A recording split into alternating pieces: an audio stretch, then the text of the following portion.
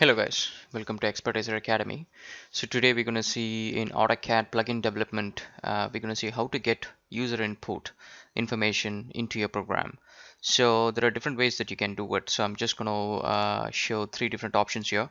And remember guys, I'm actually walking you through from the AutoCAD.NET Developer Guide. So if you can get hold of this, I've also included the link here. So pretty much you can see all these exercises from there. So I have also have my own exercises in between, but these are all the basics. I just want to make sure that you understand the basics before we get to more advanced stuff. All right, so in this lesson we're going to see how to get string from a user. That means any character, any integer, any values from the user. Another one is how to get a point value. That means you can ask a user to pick a point on the screen, and then they should be able to you should be able to get the point where they picked. And then get keywords from the user. This is basically, we will see little buttons in the editor, and when you click on it you can get the exact value that you want the user to pick.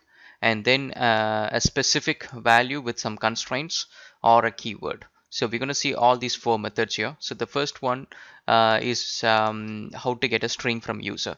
So we actually go and into the application services. This is basically what happens is, this is inside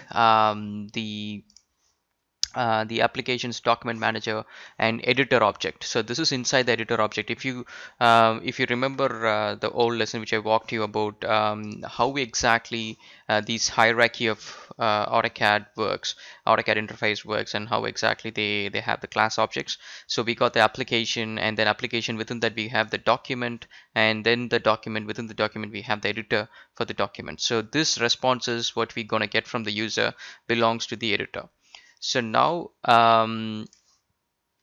first thing what we're going to do is we're going to initiate the MDA active document. So that means the entry that the user enters from the active document is what we're going to get from. And then we're going to prompt string options. So this is basically, you can set several options before you prompt something to the user. Now if you try to explore this one, and then it gives you a whole bunch of other options as well. You can say allow spaces. If you say false, then the user will not be able to enter take a string with spaces. And similarly, default values, you can show some of the default values in a bracket.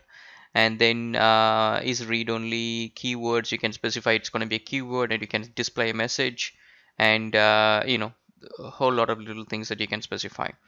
And so let's say in the default value, so I'm just going to say it's going to be Raghulan, and this will be added into the just let me close this one, because every time you build your plugin you need to start your AutoCAD again and then to load it inside. Okay, so in this one we're going to get the prompt, and it shows the default value here. And then allow spaces is set to true, so that means you can enter text with some spaces. And so once you get once the user enters the value, so we're going to use the prompt result, and we're going to get the string from the prompt options. That's where the user has entered the values, and then we got to get the string, and then we're going to store it into this one. And then we're going to use the AutoCAD's inbuilt dialog box, which is same as your WPF message box, and then display the string that we got from the user. All right, so we're going to ask his name, and we're going to print his name. That's all we're going to do. Now let's go back to quickly to AutoCAD. Netload is the command, and I'm going to choose the DLL file. So this is the plugin AutoCAD control. Oops. Load, and let's get the name. So get string from user. String from user. So it is, as you can see, it's showing the default value. If I press enter, it will print the default value. It automatically takes the default value. So let's say if I give another name, it will take that name. So that's how this one works. And let's go to the next one, which is getting a point from the user. So this is sort of similar in the first two things. We get the active document, we get the database, and in this case we're adding this additional line to get the database, because a point is actually an actually an geometry object, and so we need this one. The reason being is we're gonna when we get the point, in this case I'm gonna create a line to display the starting point and end point. For that I need to add the line to the database for you to actually see it. So now I'm going for the regular method, same as the other one. So that I'm just initializing the point result variable, and then point options. I'm just going to leave it blank here. And now starting point, we're going to get the starting point from the user. So first we will display a message stating that enter the starting point of the line. So now when the user is entering the point, we will get from the point options and using the method get point. Remember, here we're using the method that says get string. Here we're using the method get point. So if you use get string here, so the user can enter whatever he wants and we will get it as a string. So if you use get point, then it will actually ask the user to go and pick the point or enter the location of the point. And then we're going to save this into point 3D, and then we saving the point result dot value. Now remember, this is actually a point. That means it has got XYZ, and so now you can also convert this into 2D point, or it gives you the XYZ value, so you can extract only one coordinate from that. So you can also do that. And then exit if the user press escape. That means we're going to get 2 points, first point and the last point, so starting and ending point. If the user in between presses escape key, you can actually get him out of the command. So this is something you need to do it, or else user may not know how to get out of the command. And then again prompt the user to enter the endpoint. The same thing what we have done before, just get the point and store it as another point 3D variable, and this is going to be point start and this is going to be point end. So now again check if the user is canceling it. If they cancel it, just go back again one step. If the user doesn't cancel it, proceed further. So now I'm going to create a transaction, and I'm going to get the block table, and the block record is basically where you enter all your created objects. That's graphically created objects. And I'm going to open the model space and open for read. I'm going to create a block table record and define the new line. So I'm going to using this using statement, and I'm going to use a line, AC line, and then I'm going to specify the start point and end point, and then add the line to the drawing. And then you can actually add the newly created object to the transaction. And zoom to, basically what happens is it's not going to zoom into the middle of the object, keeping the middle of the object. It just zooms everything to the extent of the screen. So that means even if you create it in one corner, it's not going to be in the middle, but it will be in the visible screen so that you can see it. And finally, you make sure that you commit it, or else you will not see this line that we created. So I'm committing it. So let's go and check that out. So the command is get point from the user. Get point from user.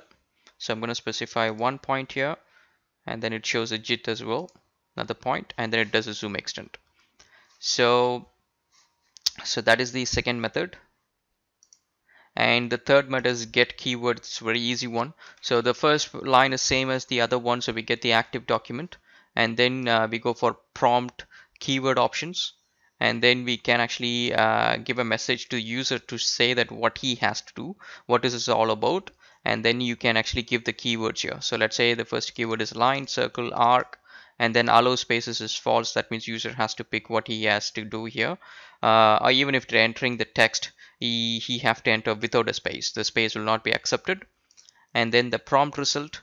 So now remember, in the previous one we got get point, get string.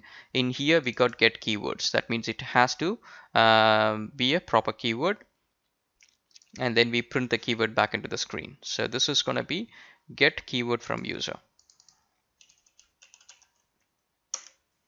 So you see, like it gives like these sort of little tabs here, so you can click on whichever you want.